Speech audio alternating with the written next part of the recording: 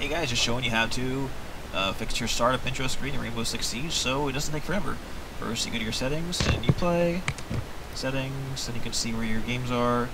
Ubisoft game launch plus or minus, so I'm in D right here. Ubisoft games, Clancy's videos. And all you can do is change this folder. It says startup to whatever you want, and then you open up your game. Boom, boom, boom, game, blah, blah, blah, play.